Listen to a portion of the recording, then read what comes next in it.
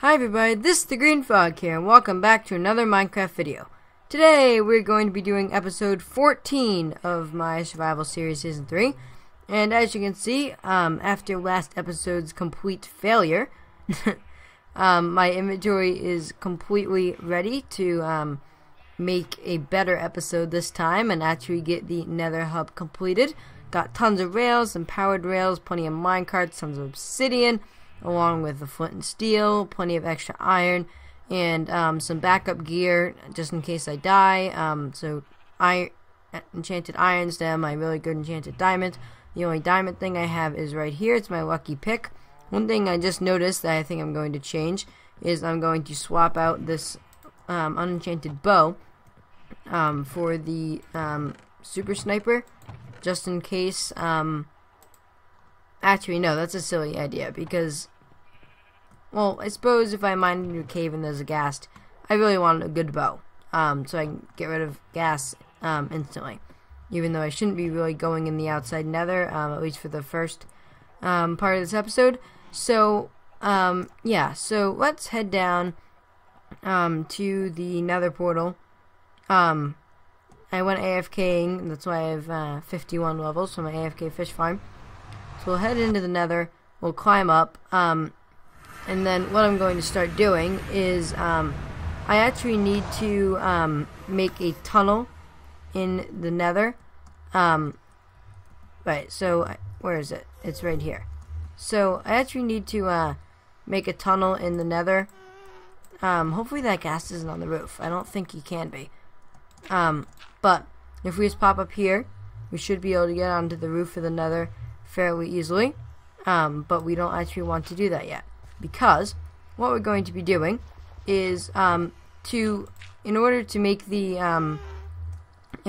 that stuff work with the nether roof and everything, we're actually going to need to make a tunnel first to where we're going so that we can head up. So I need to figure out where we're going. Right, so the main thing we're doing is the going to negative 245 and X. So we're actually going in this direction. So I'll mine down just a little bit, probably down to here, and then start digging my tunnel. Shouldn't run into any bedrock at this level if I'm correct. So as I dig this, the reason why I'm digging this tunnel is so I can get the netherrack, not the netherrack, but I can get the minecart down here so I can go up, because you can't actually go from the overworld to a nether portal that's on the roof of the nether. Unfortunately, it doesn't work like that. We have to go to one slightly below the roof of the nether. Okay, yeah, so there's still plenty of distance to go. Yeah, so that's why we're doing that. And you might ask, then why don't you just make everything down here? Well, there's two main reasons. The first one is that I'd have to dig out a 3-wide tunnel instead of a 1-wide tunnel. So it's certainly a lot faster doing it on the roof. And the second reason, which is actually my main reason, is that on the roof of the nether, we don't have to worry about like zombie pigmen spawning or anything, which we would have to worry about here, which would obstruct our minecart tracks and everything, unless we literally put like glass panes on top of every single rail block. That would be insane. We'd need to like mine out an entire desert to do that. So that's why I'm still doing it on the roof anyway. At this level, there's barely any lava. I can still run into lava. There's still a chance I will, but there's like 99% chance I probably won't run into lava. And if I do, I should actually probably put those in my offhand slot. That would be a good idea. So keep going. I'm trying to get to around X equals negative 245 here for our little railroad junction. So we're almost there, just a few blocks away. And as I will search around for everything up here, I'm going to tell you something. So, I added a death counter. I didn't tell you guys, but I did. In fact, I just added it between last episode and this episode. If you look on my tab screen, it says 5. I added those because I just added before this episode. But yeah, I have 5 deaths. Because what happened is I was trying to get up to the roof of the nether, and I made the silliest mistake that I still cannot believe that I managed to make. What I did was you need to hit shift to exit the minecart. If you don't know what I'm talking about, watch my previous video. Watch my previous episode of this series. But you need to hit shift to exit the minecart.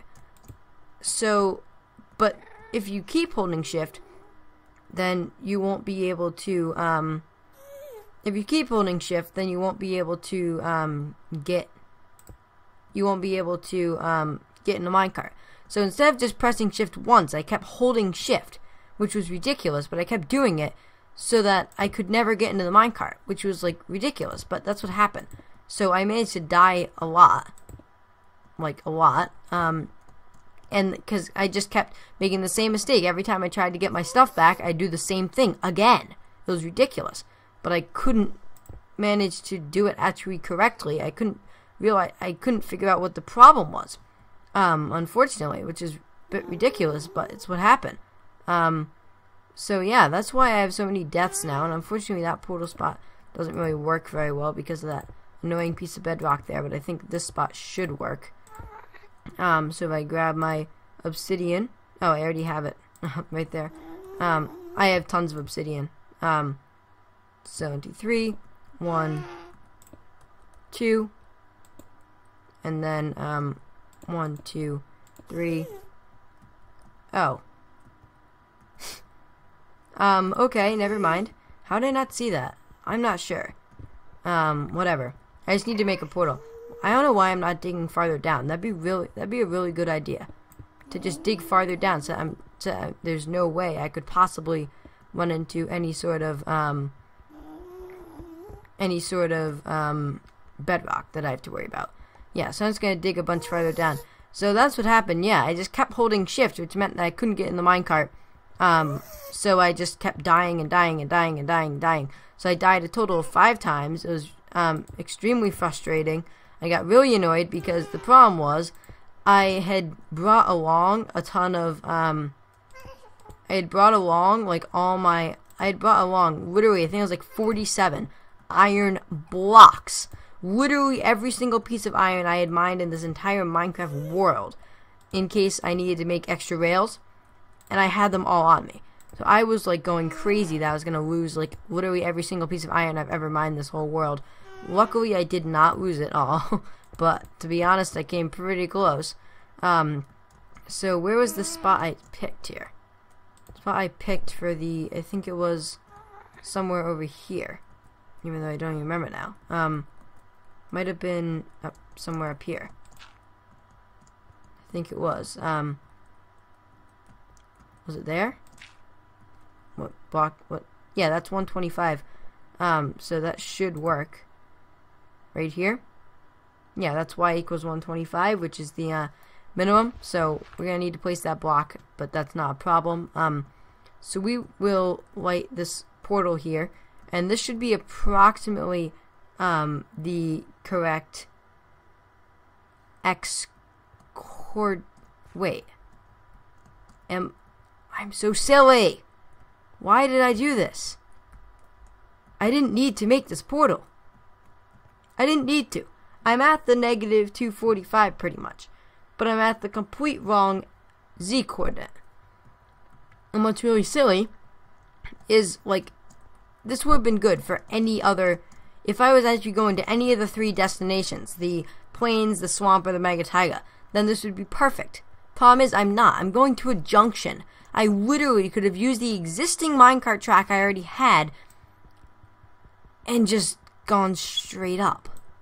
So, yeah, that's really silly. And just gone straight up and just went along the nether. I didn't need to make the portal. So what I am going to do is I'm going to tear this down. I guess I got in the conversation, which is good, but I did make this useless portal. So what I'm going to do is I'm not going to put in any of the rails yet, but I'm going to get I'm going to tear down this. But for the 3 actual destinations, meaning they'll line up with the X and the Z, I'm going to put the portals down there and light them and make sure that they're all linked up and make the minecart junction, or not minecart junctions, but the minecart systems that let you go up to the roof. And then I'll do a little progress update before we place in the rails. Yeah, so I'll see you when I've put in all the portals and all the little minecart things. Okay, so I have made everything that I need to, and I have set up all the portals. So the portals are all set. All of them are placed in. So as you can see, we have an insane amount of rails, along with some signs, some powered rails, and some levers right there. So let's hop into this portal. I'll show you everything, and I will start placing down the rails, because even though placing down rails is quite a boring task, it will not be boring for you guys to watch, mainly because I have a pretty interesting story that I need to tell. You'll see, you'll wait till the end, see if it's such a bad thing, because it's certainly going to sound like a bad thing in the beginning, but it's not quite as bad as it seems.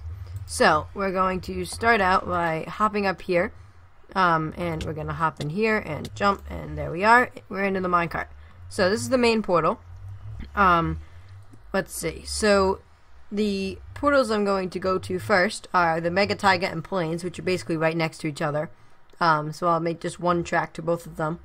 So, the first direction I'm going to be going in is, I'm going to go to like negative 240, which is out in, let's see, where's negative 240 is out in this direction.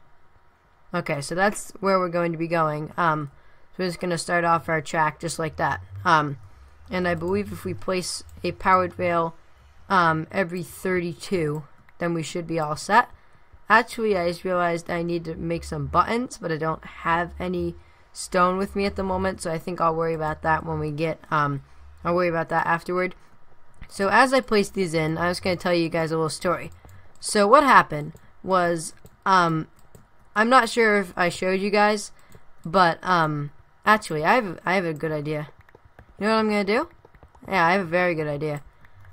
Since I'm doing it 32 between, I can literally just split these up in stacks like that, and then I know when this is done that I can, start with the new one. So that's perfect. Or place the powered rail, I mean. So that's perfect. So what was happening was I was, okay, that ruined everything.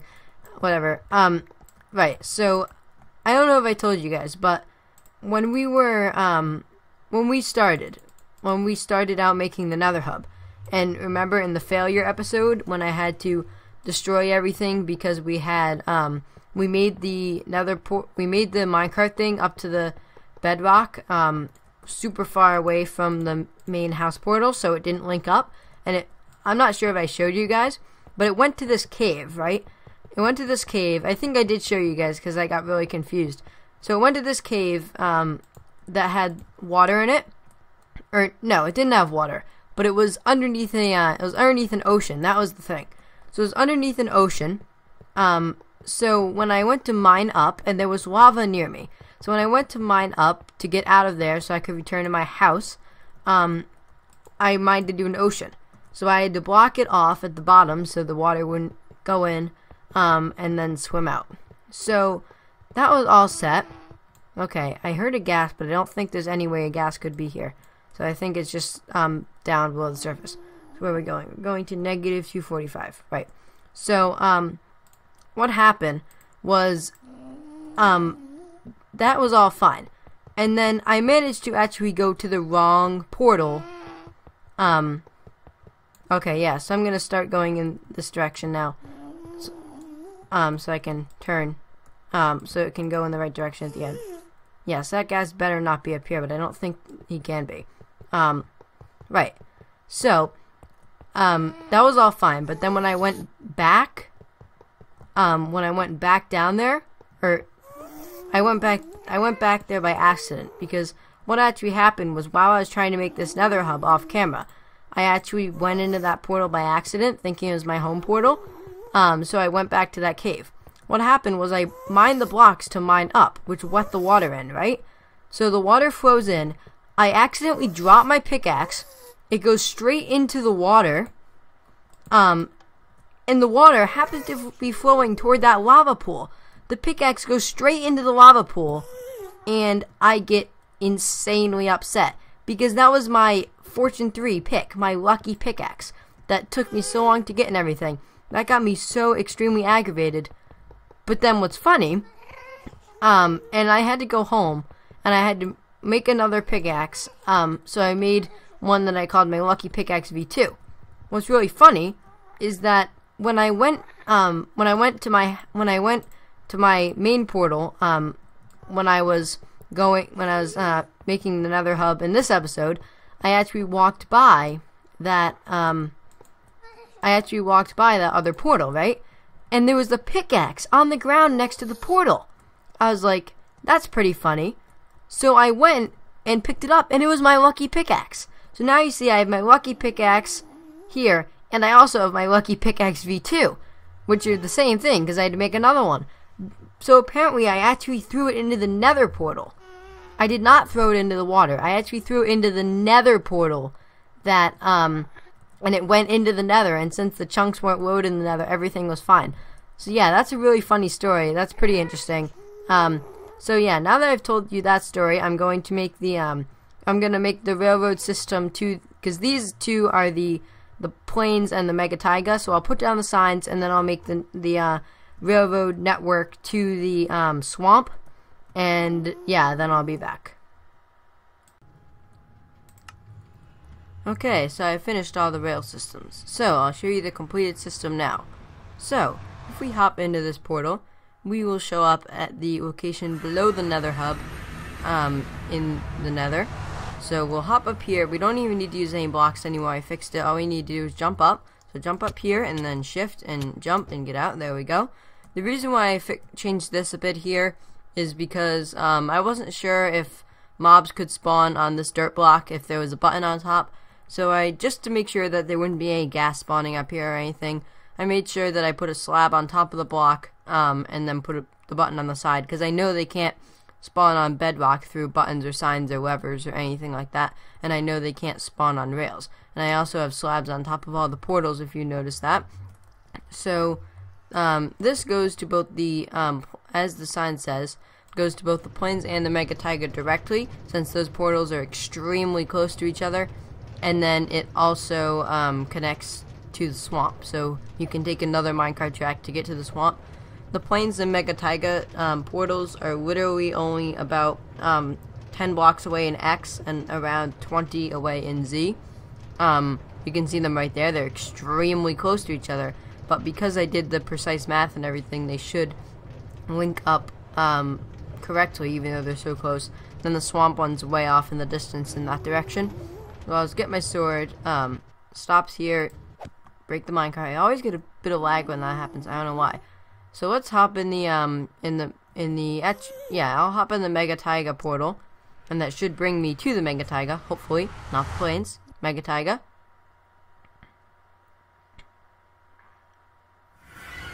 Good.